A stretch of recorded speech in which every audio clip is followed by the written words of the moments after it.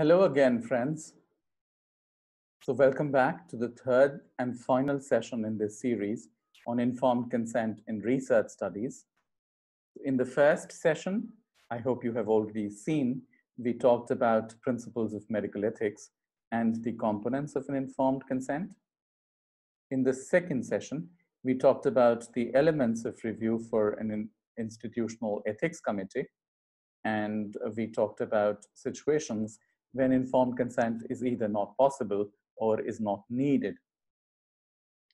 In this final session, excuse me, in this final session, we are going to talk about some special situations which arise when we are either designing studies and developing informed consent documents supporting these studies, or we are reviewing proposals as members of the institutional ethics committees. So in different kinds of situations, we are going to discuss 8 such situations. What to do when we are dealing with differently able persons, when we are dealing with children and minors, when there is community research. Sometimes in research, we may need deception. Sometimes when we are handling biological samples or data. Some special situations may arise in genetic testing or in genetic research. We will talk about consent in COVID situations and COVID research, and we will talk about filming and recording and the consent in those situations. So let's begin with what to do when we are dealing with differently abled persons, and these are included in studies. So a person may be blind, incapable to see, or a person may be deaf. In such situations, we have to design an appropriate informed consent document which is suited to the abilities of the differently abled person. So this becomes important when you are dealing with special populations and sections of the society who are differently abled. When we are dealing with children, then if the child is less than 7 years of age, then please remember a parental consent is required. If the child is 7 to 12 years of age, then a verbal assent from the child in addition to the parental consent is needed. And when the child attains the age of 12 years, not only a parental consent is needed, but also a simplified version of a written assent from the participating child who is an adolescent or 12 to 18 years of age is required. So please remember, in less than 7 years, parental consent, and when the child is more than 12 years old, then you need to have a simple or a written assent. In addition, supposing during the course of study, the child goes more than 18 years, that means he becomes older than 18. In this case, in this situation, he should subsequently sign the consent form. So sometimes there may be situations when you're going into the community and there are a closed community settings and the community head or a community chief has given a permission. In these situations, do we need to take permission again or consent again from individual participants? Yes, individual consent is important and is required. We have to take individual consent again from individual participants. A case may be when you're going to study in a school and the school principal has agreed and you want to include teachers or students. You have to take individual consent or assent as applicable in this situation from individual participants. Sometimes a study may be designed which requires a deception, because the moment you inform the research participant who's being observed, this may modify his behavior and may alter the results of this study. And any process of informed consent may actually lead to modification in the individual's behavior, and it may finally defeat the purpose of the entire research. If there is such a study being planned, then this should be carefully reviewed by the ethics committee before it is implemented.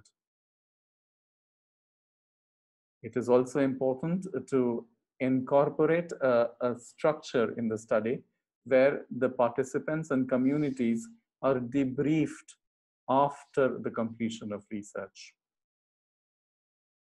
When you're handling biomaterials or biobanks or data sets, then there could be use of multiple layered consent, which could be used for future research.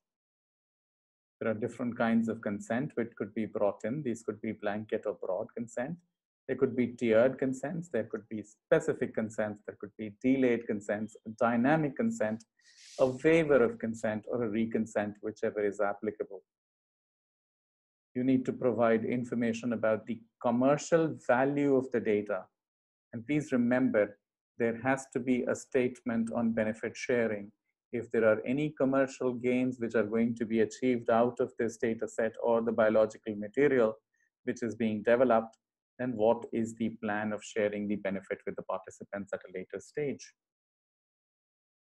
Sometimes when you're involved in genetic testing and genetic research, then screening, confirmatory tests, or specific investigations, or there may be pre-symptomatic testing. There could be next generation sequencing, parental or carrier testing, genomic studies or use of embryological or fetal tissue. Specific consent is required. You have to explain the nature and complexity, present the choices and the implications of each choice, and inform the participants about the possibilities of data sample or data storage in such studies. When the researcher is involved in preparing family pedigrees, the members in this pedigree become secondary participants. And it is important that when you are dealing with pedigrees, then you must obtain informed consent from every member involved in the pedigree. So last couple of years, we have been struck with COVID research, and ethics committees are getting numerous proposals to review in an expedited manner for COVID-19 research. So please remember, if informed consent is written and not possible to take it in a written format, then the consent can be done orally. But it is important to use electronic methods to document or record the process. For example, the consent may be taken on a phone call, and the phone call itself may be recorded after informing the participant that the phone call is being recorded.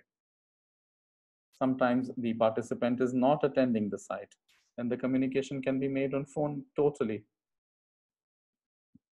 While taking the informed consent documents and while performing the procedure, it's important to maintain social distancing and to use electronic formats. And researchers should be encouraged to explore innovative options for consent by using technology in interactive formats and platforms. They could use text, graphic, audio, video podcasts, or interactive websites. And platforms can be developed to explain information related to the study online or in video formats in social media. Electronic methods must be reviewed and approved by the ethics committees before the study begins. And the process can be documented by audio or video recording, as may be the case. We come to another interesting aspect of research, which includes filming and recording of individuals.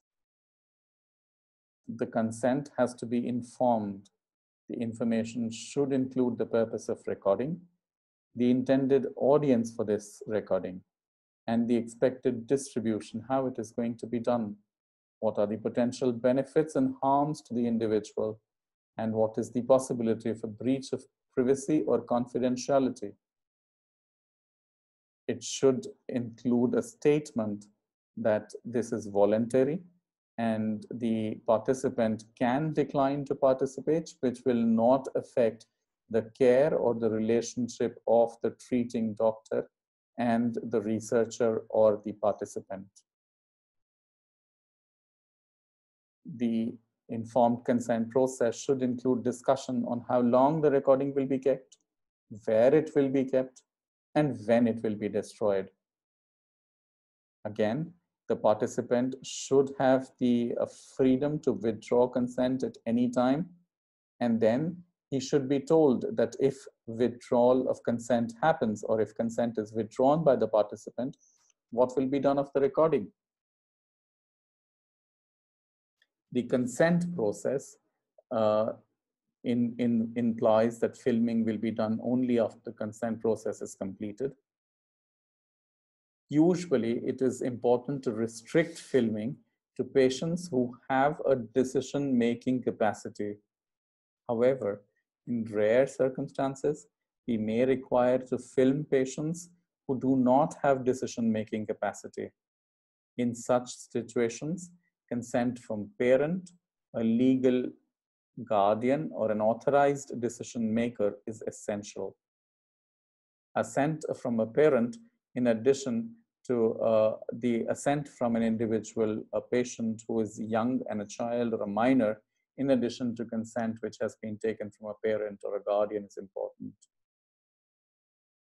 Also, it is important to remember that although assent and parental consent may have been taken, and if the child attains a stage or an age of over 18 and gets mature, then he should be allowed the opportunity to withdraw the consent for use of this recording. Please take care that the act of recording may itself alter patient behavior during clinical encounter, and this may affect the educational value of what is recorded. Please also be careful that the intended use of the material is maintained and it is not used for any purpose outside the scope of the original consent document. And finally, for this session, I would like to highlight to you the Waterloo of informed consent forms. As a member of several ethics committee, it is invariably true that the most difficult part of an informed consent form is its translation into native language. Although it may appear so easy that you have to just translate it into a native language, but there are so many glitches and so many problems in translated documents that it is not even funny. Here I offer some tips on translations to researchers. Please do it yourself. Do not rely on Google Translate. Use simple words. Sometimes there will be technical words. Now, what to do when you get technical words? Instead of translating them into a native language where it may become very complicated, the same is also true for when the words become too complicated after translation. Use the most widely used form of the word or the most common form of the word. It's not necessary that you need to use the authentic translated form of the word. It's not necessary. Use the most colloquial and the most easily comprehensible form. If you are in doubt, ask a friend to read the translated version of the document and see if it is effective. With this, we come to an end of this session, and this also brings a closure to the session on informed consent in medical research. Thank you for joining, and I hope you enjoyed listening to this presentation as much as I enjoyed bringing it to you. Thank you so much, and wish you good luck with your research and good luck with your act of reviewing proposals as a member of the ethics committees. Thank you very much.